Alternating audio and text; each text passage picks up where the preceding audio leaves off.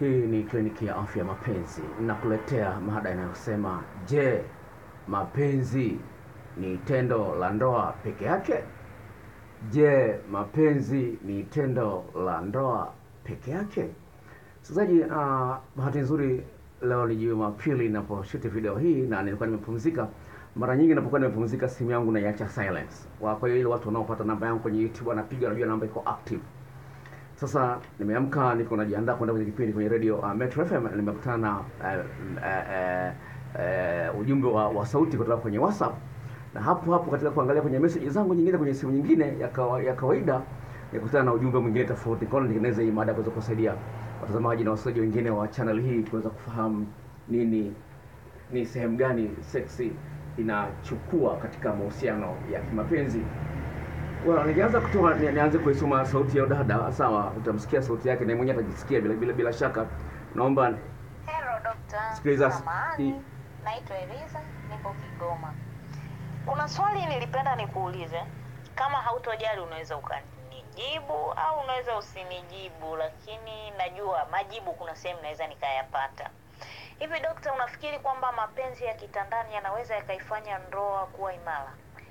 Namaanisha kwamba mapenzi yale mazuri kitandani, yani mnafanya mpaka mnaridhika, yani kila kitu mtu anaridhika, mwanaume anaridhika na mwanamke anaridhika, bila kuangalia vitu vingine tofauti na uchumi, labda mapishi, chakula, nini, mavazi, tabia, yani mapenzi tu yale ya kitandani yanaweza yakafanya mahusiano yakadumu au yanaweza yakawa ni sehemu tu ya maisha? Lakini huyu mwanaume atakuwa na mapenzi kitandani yanaenda vizuri, lakini atatafuta mwanamke mwingine anayejua kupika.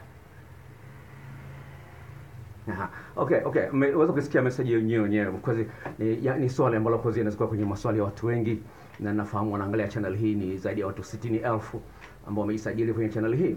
Kwa nataka pia hivi ni kwamba mahusiano yanahitaji kuwa na chanzo cha utamu ili uhusiano uendelee kujaa msisimko, uhusiano uendelee kujaa na uchangamfu kati ya watu wawili wanaopendana. Watu wengi katika mahusiano ya kimapenzi wanakaa katika hali ya kawaida na mpenzi, nimeoa, nimeolewa, inatosha. Sasa hiyo pekee haitoshi. There must be something more. Lazima kiwepo kitu kingine cha ziada zaidi ya kwamba una mwanamke, una mwanaume. Hiyo haitoshi. Cha msingi ni jinsi gani wewe unaona kwamba huyu mwanaume au huyu mwanamke ameleta tofauti kubwa katika maisha yako, kiasi ambacho unafurahia maisha yako kwa kiwango kikubwa sana, na vile vile unamwona huyu mtu ni wa kipekee na ni wa thamani kuliko mtu mwingine yote yule. Hivi mtu anapokuwa ameacha wanawake wote kukuoa wewe, mtu anapokuwa ameacha wanaume wote kuolewa na wewe, hicho sio kitu kidogo.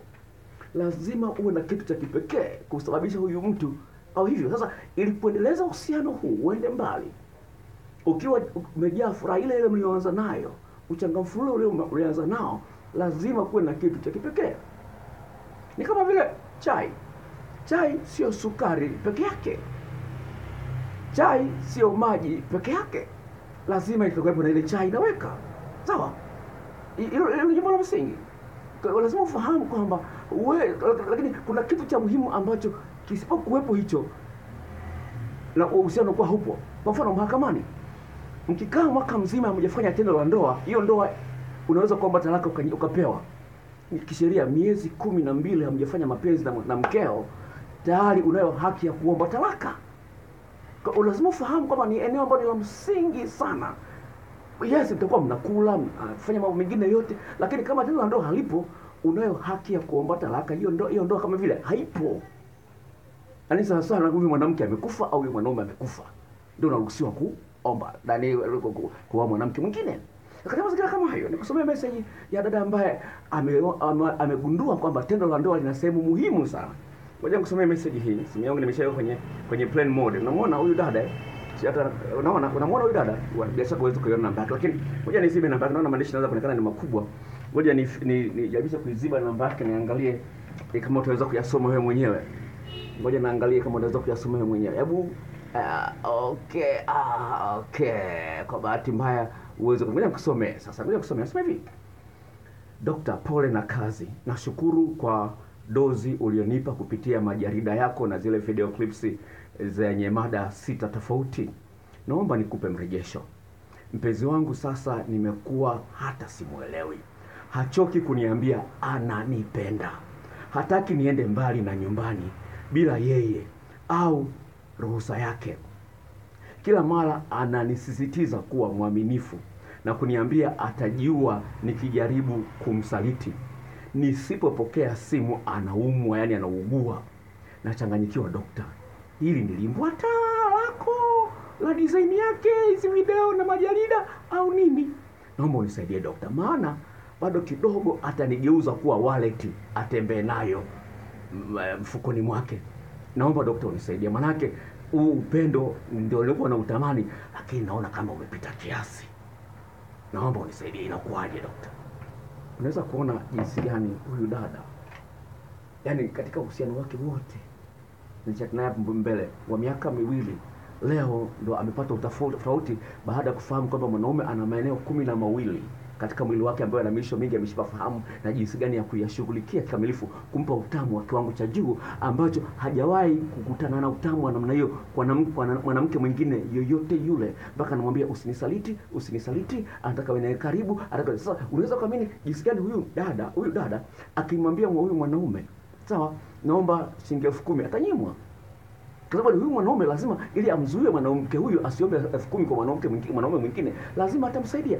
Nimekisha kusema kuna video nyingine, kuna shuhuda nyingine nimeshakuletea hapa YouTube, sawa, ya mtu ambaye kwa mara ya kwanza anapewa mtaji wa milioni 1.6 baada ya kugundua utamu. Ni hivi, kwa sehemu kubwa wanaume tunapenda tendo la ndoa, na tendo la ndoa lenye kiwango, sio ile kawaida wazungu wanaita mediocre.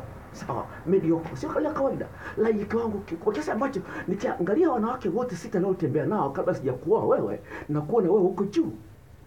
Sasa hilo ukishindwa kulifanya, unakaa chini. Sasa huyu mtu lazima atafuta. Sasa mbaya zaidi, huenda alishakuwa na mpenzi ambaye alifanyia mambo matamu zaidi huko nyuma. Sasa walishaachana, lakini bado anakumbuka hicho kitu. Sasa atakitafuta kwa sababu wewe hunacho. Sababu anajua kuna kitu fulani hapo anakipata, lakini kwa huyu mwanamke si kipati. Katika wanawake 6 niliotembea nao huko nyuma kabla sijakuoa, alifanywa kitu fulani. Na ndio maana of course nimetoa zile video clips na majarida ya mambo yote ambayo mwanaume anaweza kumsisimua na kumpagawisha kwa kiwango cha juu. Sasa hivi nyinyi wanawake mnaondoa stress kwa mambo mengine madogo madogo. Ngoja nipe story leo. Leo ni Jumapili, tumeenda kanisa na mke wangu. Sawa? Tumeenda kanisa na mke wangu, tumerudi.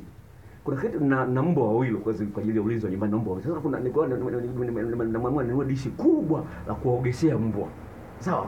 Sasa nimepaki gari yangu, nimemwacha mke wangu na mtoto binti tulionao miaka 5, nimemwacha kwenye gari, nimeenda kununua hilo dishi. Nimetoka kununua dishi, nikaona mama mmoja anauza vitumbua vizuri kweli, nikachukua. Sawa? Nimechukua, nikampa mke wangu, naambia kulenda kati mimi na drive amekaa kiti cha nyuma. Kwa sababu tuna mtoto mdogo, mke wangu anaweza kukaa kiti cha mbele, kuna traffic. Kwa hiyo nikapa nyuma. Sasa nimefika nyumbani, nimekaa nimepumzika. Jioni mke wangu ananiambia, unajua nani Gracious amesemaje? Asema baba anatupenda kweli. Jana katuletea keki, tumeenda picnic. Jana tulikuwa picnic mahali fulani. Wale ambao wananifuatilia kwenye Facebook, hizo picha taziposti kesho za picnic tulioenda na mke wangu. Okay. Unaona, jana tumeenda tukakula keki, madududu mengi na nini. Leo katunulia vitu. Baba anatupenda kweli. Binti wa miaka 15 anatafsiri kupenda kutokana na zawadi ambazo binti wa miaka 5, sio 15. Binti wa miaka 5 anaitwa Gracious. Utamuona kwenye Facebook kwa nitaweka hizo picha kesho. Lakini ni hivi, ni jambo la msingi sana ufahamu kwamba mahitaji yako wewe mwanamke ni tofauti na ya mwanamke. Kuna mtu mmoja ameandika kitabu kinaitwa How to Make Your Marriage Affair Proof. Anasemaje? Jinsi gani ya kuzuia usaliti katika ndoa yako. Kitabu nilimwazima mtu mmoja akapotea nacho. Anasema kwamba hitaji kubwa la mwanaume ni tendo la ndoa, wakati hitaji kubwa la mwanamke ni affection. Sasa affection ndio ule ukaribu wa kubembelezwa kwa kudekezwa, hiyo inaitwa affection. Hitaji kubwa namba 1 kwa mwanaume ni tendo la ndoa, wakati hitaji kubwa la mwanamke la kwanza ni affection, ile kudekezwa, kubembelezwa, kujaliwa, kupetiwa. Ndio anapenda. Sasa wewe kama mwanamke unauliza swali hilo kutokea Kigoma, kama hebu dokta tuambie, tendo la ndoa peke yake vipi ndio unaoshikilia ndoa? Sasa ukitaka kumshika mwanaume, shika ume wake. Hapo ndio umeshika mwanaume. Ukifahamu jinsi gani ya kuushibisha uume raha, sawa, ukifahamu jinsi gani ya kuupa uume wake utamu anaotaka, mpaka akili zikazunguka zikazunguka dunia nzima, zikakuona wewe peke yako, kama hakuna mwanamke mwingine mtamu kama wewe. Hicho ndio ambacho kliniki ya afya mapenzi inataka ukipate.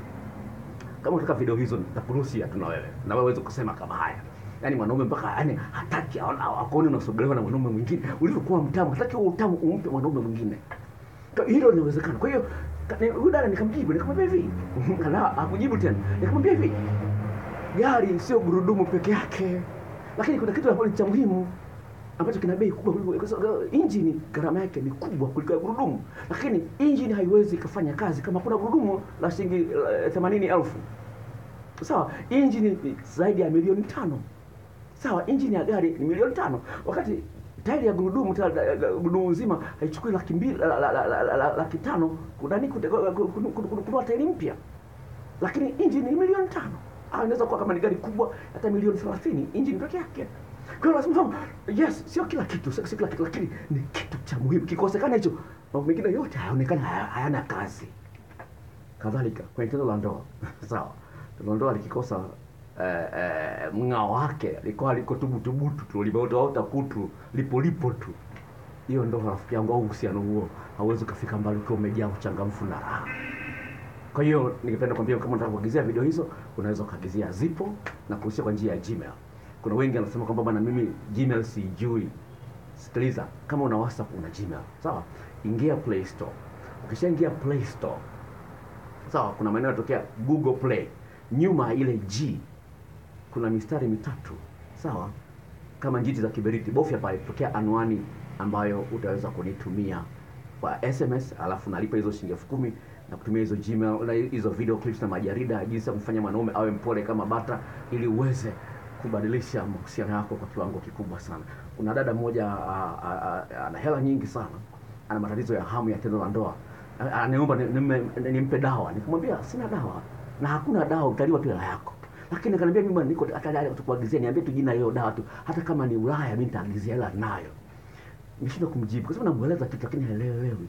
Hamu inakuja na jinsi gani una mwanaume ambaye anakujali. Kwa hiyo hayo ni mambo mengine tutazungumzia kwa mara, lakini nipenda nimuaddress kaka huyo dada kwa sababu ana hela nyingi sana, lakini hafurahi tendo la ndoa.